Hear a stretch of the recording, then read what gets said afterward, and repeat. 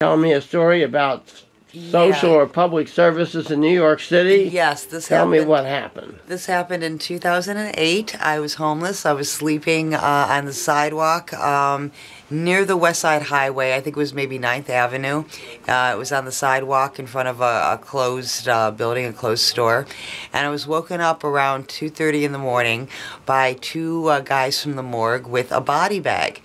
And they said, we had somebody call in saying that there was a dead body here. No police, no ambulance, no nothing, just two guys from the morgue with a body bag that were quite surprised to see that I was quite very much alive. Oh. Were they happy or were they disappointed? Why do they have us come out here for this?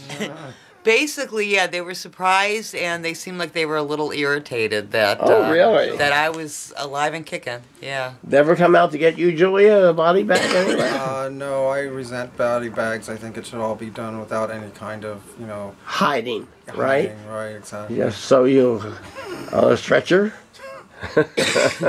Body bags are efficient, right?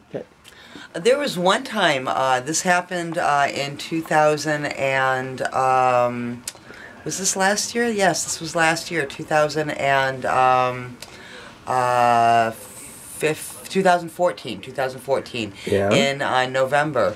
I had lost my wallet on the subway, and I got off at the 167th stop on the D train, quite hysterical, crying, and I went into a social service agency that was there, and was crying hysterically, asked them to call the police. Yeah. Was too upset to even tell them why.